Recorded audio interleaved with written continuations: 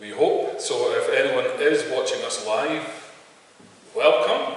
If you're not watching us live and you're watching this as a recording, get up earlier and join us.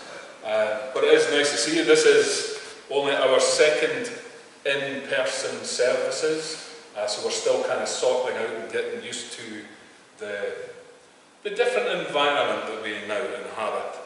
So we're all a bit on edge, but we're getting there.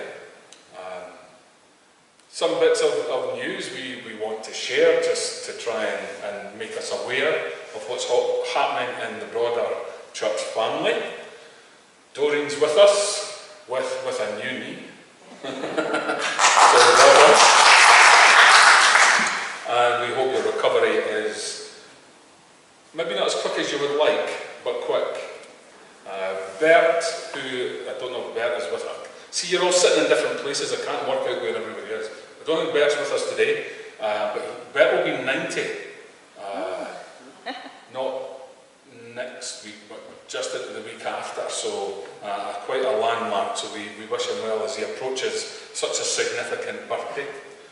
And I think that's all, apart from having to clarify what's happening next week. We had hoped to do an act of remembrance at the War Memorial for 11 o'clock next week. However, the regulations that have come out on the tiering system means that outside gatherings are not permitted in Tier 3 or in Tier 2. So we can't, even if we get put down to Tier 2, which we should be given the levels, but anyway, that's another argument. We still wouldn't be able to do it until we get down to Tier 1. So next week's service will be at 10:30 in the church as normal, but at just before 11 o'clock I'm going to go over and say the words of remembrance at the memorial and lay our wreath, and at least we will acknowledge that time and that moment in our thinking and in our church year. And I think that's all the notices, unless anybody else wants to remind me of something I've forgot. No? Oh. Scott? Magazine. Magazine. 15th of November, 11th? Somewhere about there. We'll say the 11th. We'll err on the side of caution. That sounds a familiar phrase. A couple of weeks from now, articles. Articles for the next edition of the magazine. Please to stop by the 11th. All news, group news, even if you're suspended because of circumstances, we will take whatever people wish to offer and look to reflect that in our magazine. By the 11th, please. Thank you. I think that's all our notices. So with that, let's just take a moment in prayer. Let us pray. Heavenly and loving Father, we gather in strange and unusual circumstances that don't quite feel normal, don't quite feel right. But what is right is that we bring you our praise and our worship, however we are permitted so to do. And so even if we can't sing with our lips, we sing in our hearts and in our heads of your praise and your glory. We gather in fellowship, one with each other, even if we can't be close to one another. Physically, we can be close to each other spiritually. And so in our gathering, hold us in your embrace. Hold us together. Receive the praises of our thoughts and our hearts. For we ask it in Jesus' name. Amen. And Ian is going to share with us a reading in a moment, but I'm going to invite him to come up. He doesn't know this yet, but I'm going to invite him to come up to the front. I'm just going to make sure you're in. Oh, you're in shot, that's fine. Let's just make sure we're 2 meters apart. That's fine. Okay, good to go. Are you on? I am. Right, so Ian started with us last week on a formation placement for approximately 6 months as someone moving towards ordained local ministry. So, Ian, what's your understanding of ordained local ministry? Because they don't have a clue. Well, I'm still figuring it out, to be honest. But I was working for Presbytery Stirling Presbytery, I believe, once I'm ordained, once I'm through my studies and through my placements and everything. So we'll be sent where the need is greatest. Why ministry? Why this calling at this time in your life? Because I know you're busy, you've got a family, you have work, and now you're adding this on top of it. Why? I ask myself that every morning. I felt a calling to ministry in my life for a long time now. I graduated university back when I was 21 down in London, and it started then, but I always felt I was too young. Nobody would listen to me at 21. Don't worry, they didn't listen to you. They didn't listen. But yes, certainly since then, there's been a lot. I've been worshipping in Balfron Church, and there's been a lot happening in Balfron Church over the last few years, and it's put me in a position where I was being called upon to step up and actually use my training for what it was, and that was really where God prompted. It's now, I want you to do this. So I'm just responding to that. Okay, well, we look forward to finding out more about you over the weeks and months ahead, but that just gives them a little bit of insight into why you're here. So with that, I'm going to hand over to you and let you lead our reading today. The reading this morning is from Matthew 6, verses 16 to 34. When you fast, do not look sombre as the hypocrites do, for they disfigure their face to show men that they are fasting. I tell you the truth, they have received their reward in full. But when you fast, put oil on your head and wash your face, so that it will not be obvious to men that you are fasting, but only to your Father who is unseen. And your Father who sees what is done in secret will reward you. Do not store up for yourself treasures on earth, where moth and rust destroy, and where thieves break in and steal. But store up for yourself treasures in heaven, where moth and rust do not destroy, and where thieves do not break in and steal. For where your treasure is, there your heart will be also. The eye is the lamp of the body. If the eyes are good, your whole body will be full of light. But if your eyes are bad, your whole body will be full of darkness. If then the light within you is darkness, how great is that darkness? No one can serve two masters. Either way, he will hate one and love the other, or he will be devoted to one and despise the other. You cannot serve both God and money.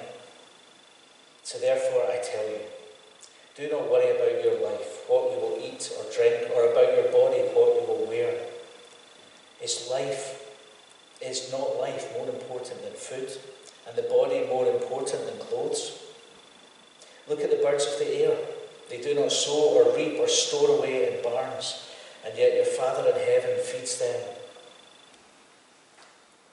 Are you not much more valuable than they? Who of you by worrying can add a single hour to his life? And why do you worry about clothes? See how the lilies of the field grow. They do not labour or spin. And yet I tell you that not even Solomon in all his splendour was dressed like one of these. If that is how God clothes the grass of the field, which is here today and tomorrow thrown into the fire, will he not much more clothe you, O you of little faith? So do not worry, saying, what shall we eat, or what shall we drink, or what shall we wear? For the pagans run after these things, and your heavenly Father knows that you need them. But seek first his kingdom and his righteousness, and all these things will be given to you as well. Therefore, do not worry about tomorrow, for tomorrow will worry about itself. Each day has enough trouble of its own. Amen. Thank you. As we reflect on what we have just heard, we're going to invite Helen to play something for us.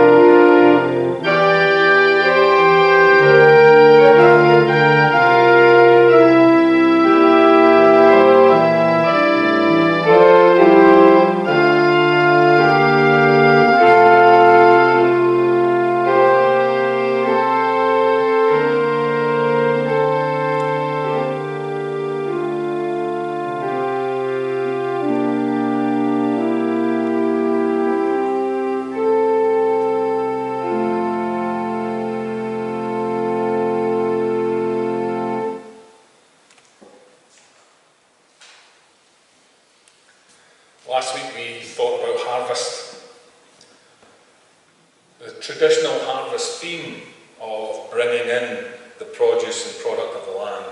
We're going to continue harvesting as a theme up until Advent, but looking at different aspects. Today, the harvest or the reward of faithfulness. In our reading, we are offered a whole set of contrasts, comparisons with what we might expect to be important, and corrective teaching that Jesus seeks to impart. If you read through Scripture, you'll find that he does this quite often. He will often say, "You say," or "It is said," or "You have heard," "But I say." He does this compare and contrast, puts two images before us, and invites us to make a choice, to pick one or the other, because you can't have both. I think when we reflect on our society today, we know we are in very much a consumer-driven culture.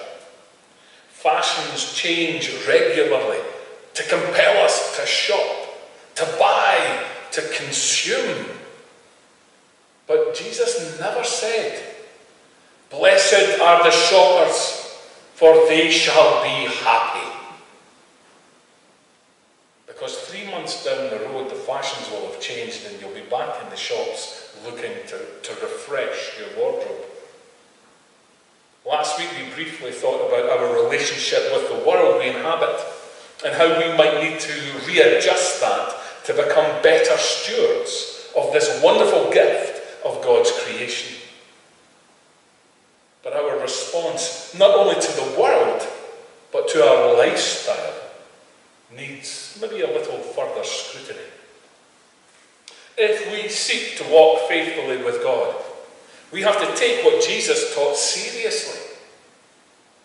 That we may have to review our habits so that we can be sure that we are living under the blessing of our Heavenly Father.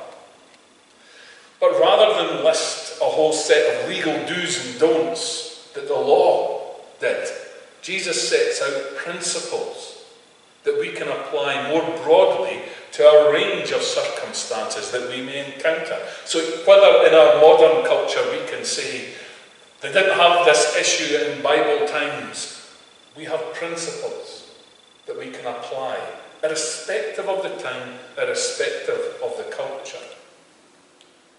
The example of our reading has echoes for today. What shall we eat? What shall we drink? What shall we wear?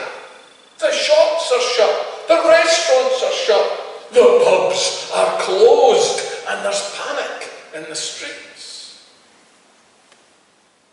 The prevailing pandemic has had a huge impact on all of our lives, on our lifestyles, our default choices.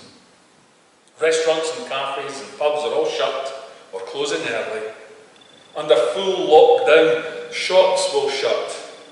We're all aware of the announcement that was made yesterday on the BBC about what's happening south of the border. And you know, we might criticise the Scottish Government, but we're not at that point yet, so just let's all behave and we might not have to go down that road. This seems to cause a deal of bemusement, as if people don't know what to do with a life that doesn't allow them to go out for a meal, or a drink, or to spend money. Spend that we don't really need to incur. We have become habituated into that cycle of consumerism. So many have put their trust in the everyday routines, the casual consumerism that dominates a life. The first thing that the national government does on releasing lockdown last time was what? To encourage us to go out and shop. We'll give you a discount on food. Get back into the restaurants, buy one meal, get one free. And suddenly we're back in a spike again. Really? Okay. Many believe that they will find fulfillment in the consumerism that the world offers. They find fulfillment in spending their money on the things they wear and eat and drink. But Jesus offers us something different. Your Father knows what you need, said Jesus. We need to eat. Yes, we know that.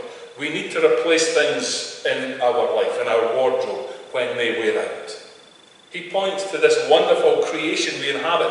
Look at the wardrobe of the world around you. And we think a new top, a new outfit will make us look new. Your Father knows what you need.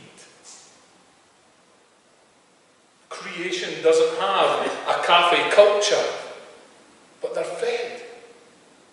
Your Father knows what you need. Creation doesn't have a designer fashion outlets, and yet look at the beauty that surrounds us. Your Father knows what you need. What is the cost of this provision? It's not on our credit card bills. It's not on our bank balances. Jesus said, seek his kingdom, his righteousness. That's the harvest of faithfulness, to seek his kingdom and his righteousness. Seeking to live out kingdom values. And it pulls us into his being, into his nature, into his righteousness. And we are robed in his garments. We are fed from his table. He knows what we need. The principle I see behind this is our choosing. Choosing between going with the world's view on one hand or going with God's. When the world says there is nothing that can be done about feeding the poor or the division between rich and poor, what does God say? When society says that there's nothing that can be done about homelessness, what does God say? When society puts on the sad face when abuse is uncovered, what face would God have? Sad or angry? Putting God's kingdom first will mean that we often have to have different values, different priorities in our lives, and not simply hide, camouflaged in the crowd. We fear what the world might say about us or think about us. Right enough. They will hate people who speak truth to power. They will hate people who stand up for the broken and the unheard. They will hate people who feed the hungry and clothe the naked. They will hate people who tend the sick. Really? When this transient monetary world passes and the eternal world of God resounds in and throughout creation, what will he say to us? Well done, thou good and faithful servant. Enter into the joy of your Lord. Or, I don't know you.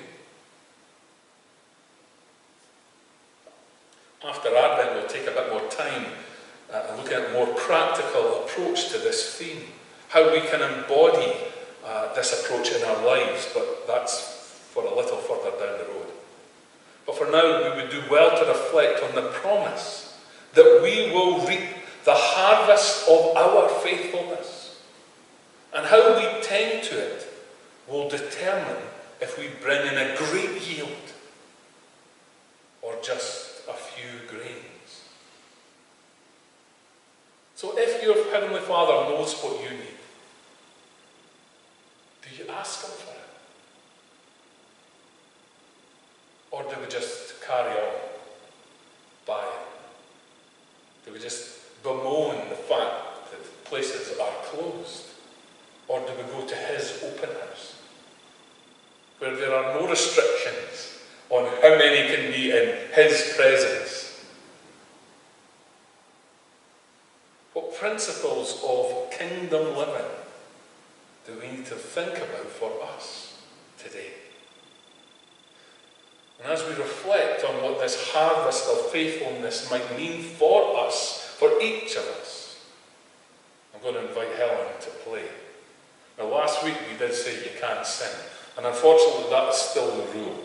However, there's nothing to stop you from humming behind your mask. If you want to hum along, I'll not tell anybody. No.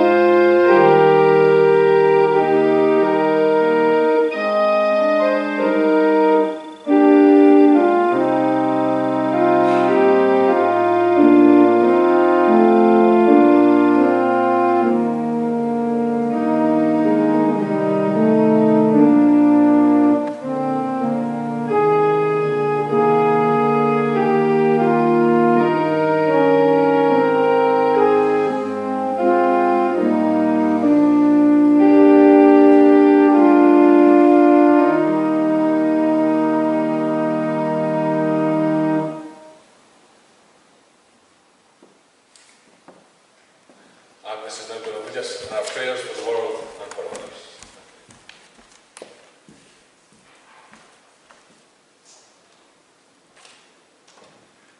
Let us pray.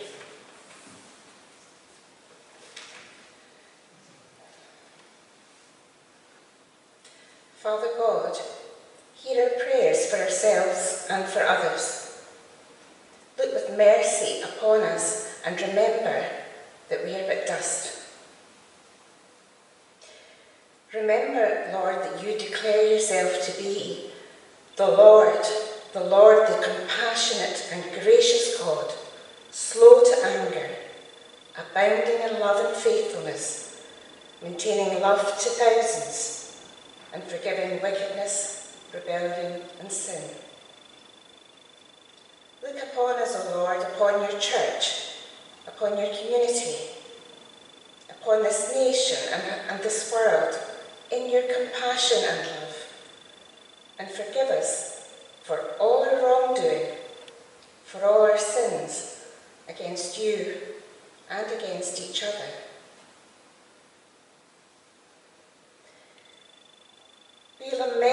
situation that we find ourselves in today, Father. Our families, our communities, the whole earth groans under this virus.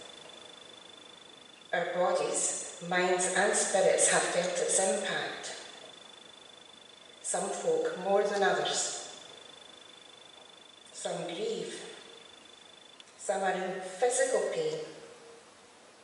Others in deep depression and loneliness.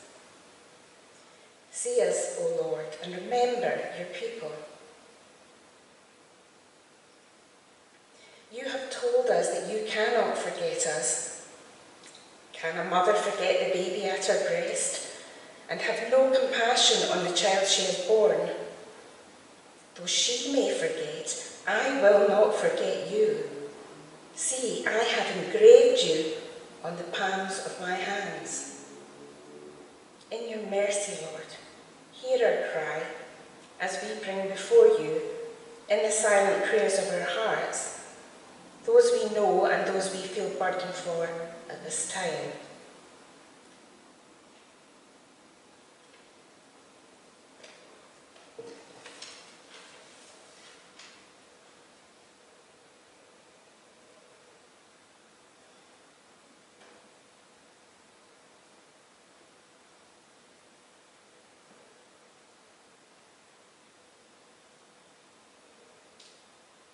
Hear our prayers, O Lord.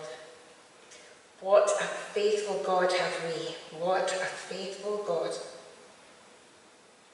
You delight to hear our prayers. Your answers, though sometimes difficult for us, are good. You are good. We pray for our own governments, local and national, for the wise and good voices amongst our leaders to be strong and heard. We pray for all those who serve us in our communities, that we would dignify and value the services of all equally. We pray for those who have no jobs and feel that they are hidden from and forgotten by society. O God of light and hope, shine hope into their lives this week through the kind gesture of a friend or a stranger or through some surprising turn of events. We pray for all those affected by the earthquake in Turkey, that the living may be rescued, that the injured may be healed, that the homeless may find shelter. We pray for those directly affected by violence this week, including in the French terrorist attack in Nice, the stabbings in Lyon and Quebec. We pray for those injured and the families of those murdered, for all their governments to be wise in their response, and for the terrorists involved and others like them who feel the need to use violence, often to defend a religious cause. Cause them to put down their weapons and to really get to know you, our God, who needs no man to defend him, who is sovereign over all, who commands us to love others as ourselves. We pray for our church, that you will equip us to be your church across this nation and specifically in this community. We pray for Stuart and the elders, that they might be anointed by your Holy Spirit with a vision for this part of the body of Christ, that they might be the servant leaders that you have called them to be in this place, releasing your Holy Spirit to build your church here in Killearn and beyond. We pray for Ian. Thank you for sending him to us for these next 6 months. Let us be open to the new words, ideas and thoughts he brings from you, and help us to serve him in his journey to do your will in his life. Oh, Father God, help us not to settle for the comfortable and the ordinary when we have access to all the powers of heaven to see your kingdom come here on earth. And for this we pray in the words that Jesus taught us, saying together, Our Father, who art in heaven, hallowed be your name. Your kingdom come, your will be done on earth as it is in heaven. Give us this day our daily bread, and forgive us our debts, as we forgive our debtors. And lead us not into temptation, but deliver us from evil. For thine is the kingdom, the power, and the glory, forever and ever. Amen.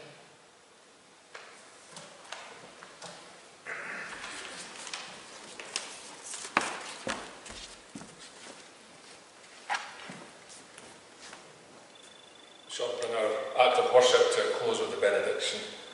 Last week I said I wasn't going to go to the door. I can't shake your hand anyway, but I miss seeing you a little closer perspective. So I'm going to slip out in front of you, and I'll at least wave to you or something from the entranceway, because I was kind of a bit worried coming back. I'm sure, like many folk, were a bit worried what it was going to be like coming back into this setting. It's not the same, but my heart is lifted and warm just by seeing you here, and I thank you for that. So let's part with the benediction. May the blessing of God fill you with all hope and joy. May he bring your life to fruitfulness in faithfulness, and may it yield a rich harvest for you and for those you love. And the blessing of God, Father, Son, and Holy Spirit be with you now and even forevermore.